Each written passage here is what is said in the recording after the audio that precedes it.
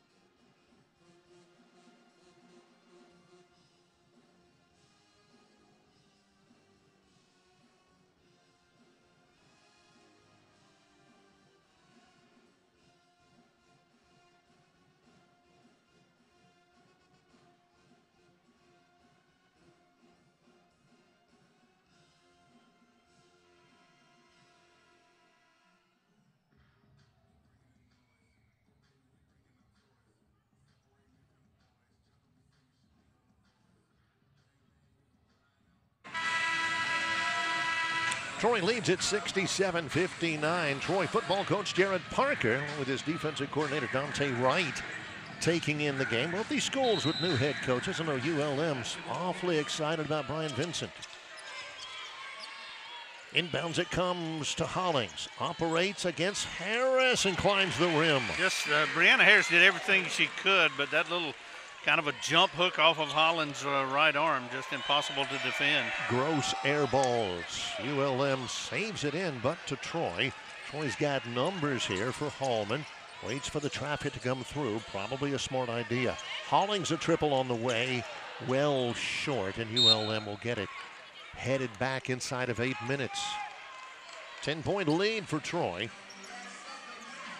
We were talking earlier about the job ULM Athletics Director John Hardwell did, and all of their due diligence in arriving at Missy Bilderback as the women's basketball coach, and boy, has that paid off. I think there's no question he made a great hire with Bilderback, already paying dividends. Well, here's Bradford.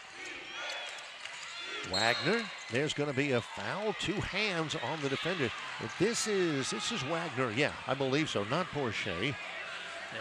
Wagner got 2 hands on the small of her back. Even minimal contact in that scenario will get to the foul call. They'll bring Ogman in.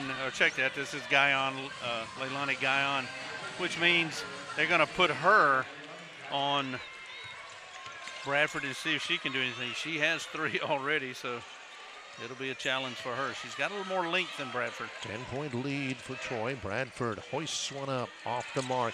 Rebounded offensively, Caitlin Manuel. Stick back from 5 feet. No. Trojans get the basketball back. Nia Daniel, a senior. Guyon shows the ball against Bradford. Mid-range jumper, no. Taken by Kaija Miles. Still a 10-point game. Harris on the loose. Blocked beautifully by Hollings. And a foul will be called. Harris, I believe, came back and got her. Maybe Manuel. Manuel came back and looked like she reached in on it, but no, they're going to charge it to Harris. No, you're right the first time. Okay. They changed. It is. All right, it is Manuel. Caitlin Manuel. Second foul against ULM. Troy's committed 3. On the floor for Troy, leading it by 10. Guyon and Porcher, Hallman, Daniel, and this young lady here sticks Hollings. Guyon, triple on the way. Over Gross. Wow.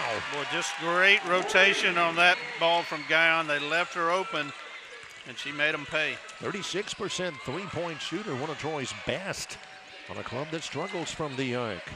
13-point lead for Troy. Bradford trying to answer, well off the mark. Rebound taken offensively, Miles. Sanaya Wells back in the game, playing what looks like on just one leg here. Dump down goes to Bradford against Guyon, right there with her. Rebound off the miss. That's Hollings, who would be well served to slow it up, but instead right side, Hallman, mid-range baseline, no. Rebound tapped around, taken by Nunu Bradford. 13-point lead for Troy, and Gross overshoots. Kaija Miles on the break.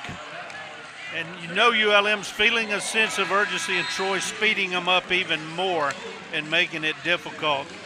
ULM 0 for their last 6 attempts, haven't scored in 2.5 minutes, and a lot of that's because Troy's getting them sped up a little bit because of that sense of urgency. Down by 13, they know they've got to get points and get them in a hurry. Running out of time, or at least on the verge of starting to run out of time. Inside of 6 minutes to go. Zay Dyer back in the game. Porcher's got it in her hands against Manuel. That's tough for Porcher. And a foul. Manuel gave up the first step. Porcher's got a terrific first step. Well, it was the first step and then the stop. Watch her. She'll take that first step and then boom, put on the brakes. And Manuel's momentum just leaves her open. 2 fouls in a quarter against Caitlin Manuel, the 6th Woman of the Year in the Sun Belt Conference. And 1. Nope. Dyer gets the board. Guyon. A 4-point trip for Troy. This is just brutal for ULM to miss an opportunity on their end with the turnover. and then give up 4 in the next possession to the Trojans. That's 50 rebounds for Troy in this game. Yeah, 50. That's really starting to be prominent, a 15-point difference, a 15-rebound difference. Bradford bound to be winded. Finds Manuel for the layup. That's beautiful. Yeah, that's just a nice extra pass. Good movement without the basketball by Manuel. She gets rewarded. That's her first bucket. She averages 10 points a game. She's got 5 here tonight. Dyer, ball fakes against Harris and throws it away. Nice anticipation, Nunu Bradford. And a quick 2 off the steal. Bradford has 26. She leads the team in steals and showed why there. Just great anticipation. One of the tops in the league in steals as well. 13-point game. And another steal for Bradford. 2-on-1. She'll lay it up. Foul against Guyon. Bradford's got 28 back-to-back steals. They're right back in it, down by 11.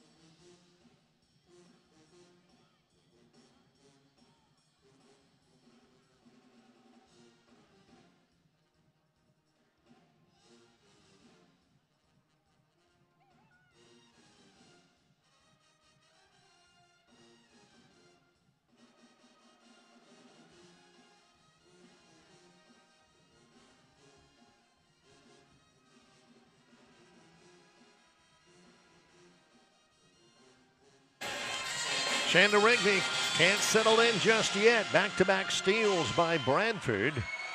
Have gotten a couple of buckets, and now Bradford.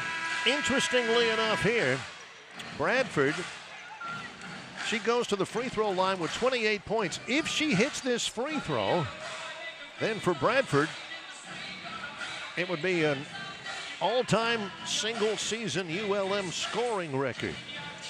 And we said if she got there, ULM would be in this game, and she's got a chance to cut the lead even more. This game's far from over. Bradford, 3 of 6 from the line, a 77% shooter, and there's your all-time leading single-season scorer for ULM. Bradford's got 29, Troy by 10. Back-to-back steals by Nuno. That's a no-no. Porcher. You see a little bit more juice defensively. Harris, Dyer feeds it back out, and there's going to be a traveling violation against Dyer, another Troy turnover. It was a good idea from Zay Dyer. She was trying to find Hallman on the wing because everything had collapsed to the paint, but she took the extra step, and that's a stop for ULM. Well, a bucket here And that bench over there is going to get very excited. Backdoor cut. Bradford makes a nice catch, operates against Wagner and got it. He's just not going to be denied. The other way, Augman. Troy 3 straight trips without a shot. Zay Dyer takes a shot right there that was not what they were looking for. Yeah, 3 straight trips without a shot, and then a shot that they didn't need. 8-point game, 3:42 to go. Does ULM have enough? And this is a mark to me of a really good coach where a team has that belief and they never quit, and this ULM team has not quit. Wagner denies the entry pass as Harris tried to curl it into Bradford. Coach Rigby got to answer now with her leading scorer. Sticks Hollins comes back in. She's got 20, but only 2 in the quarter. Dyer sits down. Troy by 8, 3:29 left in regulation. ULM with 10 seconds to shoot, and Coach Bilderbeck wants a timeout. I like the timeout because I think she understands how important this possession is. If she's able to score here, cut this to a 6-point game with 3.5 minutes to go, she knows that that belief is going to accelerate even more along her bench. So this is an important offensive trip for the Warhawks. Her star player, Nuno Bradford, 5'8" senior, Mobile, Alabama, transferred in from Clemson, is averaging 19 points a game. She has 31 in this one after scoring 4 points in the first quarter. She scored 27 since, and the ball, this play, whatever they're talking about, it's going to be, well, ultimately getting into the hands of number 2. They want it in Bradford's hand, but don't be surprised if Troy collapses as they try to find Gross on the wing, but Gross is not in there, so this is going to be all Bradford here. They're going to try to set a screen somewhere to get her an open look. Bradford on the opposite, low blocks on the baseline, out of bounds, goes off a double screen, now back again, nice catch down low, and she misses the shot. Boy, that was well designed though. Yep, she got it in tight. Troy comes away with it though, 3:20 left, an 8-point lead. Showing the ball is Hollings, a little runner way short, taken by Porcher to stick it back. That is what Porcher does so well, and that's a gut punch for ULM because they missed the opportunity to score. Porcher gets a bucket, pushes what could have been a 6-point difference back to 10. 3 minutes to go, 10-point deficit for ULM. Off a weave, Wells will take a jumper and will hit. Sanaya Wells, that's her first basket. Yeah, that's been a big missing piece for Coach Builder back there is Wells, who averages 10 a game just now with her first points. Hollings can't answer. Battle for the rebound. It's off of ULM. Brianna Harris doesn't think so. Yeah, they may look at this one. They say they saw it cleanly. Harris is asking where the foul call was. Out comes Manuel, in comes Gross for outside shooting. 2:35 to go, Troy by 8. Lob goes to Porcher. Cut off, and the jumper in and out. Tapped long to Daniel. Daniel puts it right back up. That one's off the mark. Batted out long, it goes to Bradford. And a one out here for Brianna Harris. Got it. That's, again, just getting after it for ULM. That's 6-point game. That's just effort, and now they do have the 6-point difference. And ULM's every bit in this. Look at Lauren Gross urging her teammates. Now Manuel comes in. Out will come Harris limping off on a bad right wheel. Manuel more so for the defense that she provides. 2:15 left. It's a 13-2 run for the Warhawks over the last 3 minutes. Troy taking a little air out of this basketball. Quickly down low. Nice catch. Hollings operates against Manuel. Jump hook. No. Manuel will send her to the line. That's number 4 on the junior from Lawtell, Louisiana. Another look. And if you're Troy, where do you go when you need something positive to happen on the offensive end? You go to Hollins. Jamia Sticks Hollins. Doesn't get the bucket to fall, but gets to the line. And that's where the Warhawks really have a tough time defending, is Troy in the paint. Hollings has 21 points, 14 rebounds, By the way, they've out-rebounded ULM 54-37 now. 2 big ones for Jamia Hollings. They call her Sticks. 8-point hole for ULM to climb out of with 2 minutes left. Stepping into a 3. Wells, no. Rebound comes to Hollings. What are you thinking? What are you looking at here for Troy? Well, I certainly don't blame Wells for taking that shot. She was wide open, and she can make it for Troy. It's hard to say you want them to be deliberate because they don't do that well. Instead, they're going to – good ball fake there from May Hallman to draw the foul on Wells, and that's going to be the end of the night for her. Just a tough night with fouls for Sanaya Wells. Not sure that Wells was even going to be able to play. She didn't play in the Southern Miss game on Wednesday because of the hamstring. She tested it out before the game, and she gave it everything she had. Hallman hits the free throw. That's her first points of the half. Hallman is a 78% free throw shooter. 3-time All-Sun Belt Conference. And it may come down to this, Jerry. Back to a 10-point game, 1:39 to go. Well, it's got to be a real sense of urgency. ULM's got to try to get a good look early. Wagner with 4 fouls. Bradford, they're going to force him to give it up. She gets it right back. 90 seconds to go. Wagner guards her with 4. Bradford gets to the bucket, gets it blocked away by Hollings. And that may be the last gasp for ULM. Well, they had to score there. Gross will send Hallman to the line. Terrific block. Kind of like Zach Edey for Purdue late yesterday in the men's game against Tennessee's Dalton Connect. Boy, great defensive stand against a great offensive player. Now Hallman. May averages 15. She's got 15. As I said, only free throws here in the second half, but these are free throws that are icing this game as she has made 4 for 4. 1:11 left. Troy by 12.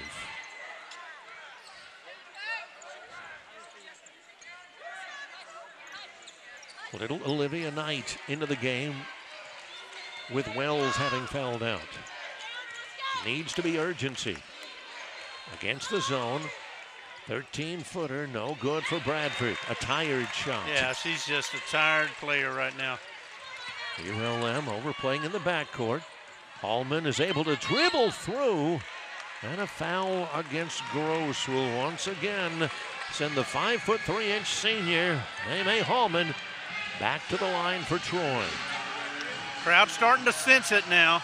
Hallman could just about put this one totally away right here, and I think just going to be too big of a hill for ULM to climb. But what an effort from this group of players in the second half. These ladies never quit against some tremendous odds with the injuries and with the fouls. Troy 50 seconds away from the Fab Four of the WNIT on Wednesday.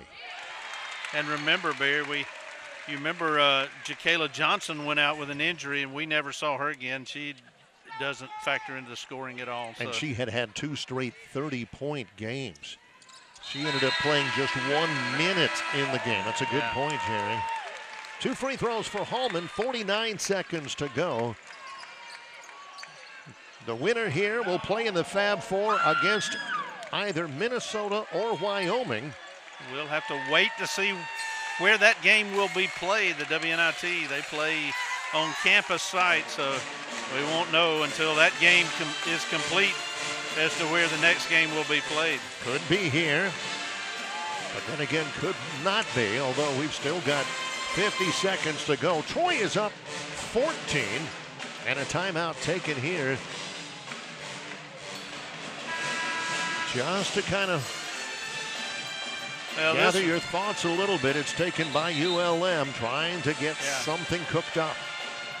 And you look at what ULM was able to do after that third quarter play. They got this to a 6-point game with about 4 minutes to go. It was anybody's ball game at that point. Out of the Warhawk timeout. They have one left.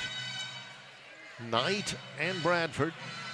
Harris, Manuel, And Sharday Watkins. No Lauren Gross out here right now. She's at the scorer's table. Baseline, Bradford. Now Harris. Knight will fire up a triple. Wow. Got it. What a shot by the little 5'3" guard. Only her 7th three-pointer in 45 attempts. Bradford had to foul immediately, and that'll send May Hallman back to the line. Well, She has been 6 of 6 here in the last minute and a half. Bradford had 3 fouls in the second quarter. They nursed Nunu along. She just now commits her 4th. That's a credit to her. She started the third quarter with 4 points and 3 fouls, and she just now picked up her 4th foul. You know, people talk about Bradford and her game, her skills, her shooting ability, her ability to score. Not enough is being given to Nunu Bradford about her intelligence, her basketball IQ. She willed this team down the stretch. Troy by 12. 35 seconds to go. Knight off of a screen. Misses, and the rebound comes to Troy. Shot clock, just a fraction of a second difference, and a foul in the backcourt will be against, little bit, it'll be against Olivia Knight. Troy will move to 22-11 overall and will play in the Fab Four, most likely on Wednesday, against either Minnesota or Wyoming. Daniel gets the roll on the first. Daniel had the hot start for Troy. She's got 12, which is right at her average. She's also got 8 assists in this game. And 2 big free throws. ULM will close out their most successful season in 19 years. Here, let me check that. I was looking at Wagner's numbers. Daniel doesn't have that many assists. It's Wagner's with all the assists. But Daniel has been a steady scorer in this ball game, and she helps Troy put this one away. ULM will see their first 20-win season since the 04-05 year come to a close here in the grade 8 of the WNIT. Well, if you're the ULM Nation, should be very optimistic about their future for women's basketball under the guidance of Missy Bilderback. She's going to get out and she's going to recruit. And she's creating an environment of winning there very, very early. She's already shown everybody that they can win with women's basketball there. Bradford has it. Shot clock dark. A contested 3 for Gross, way off the mark. And Troy can dribble it out. Listen to this crowd. The Troy Trojans are on their way to the Fab Four of the WNIT.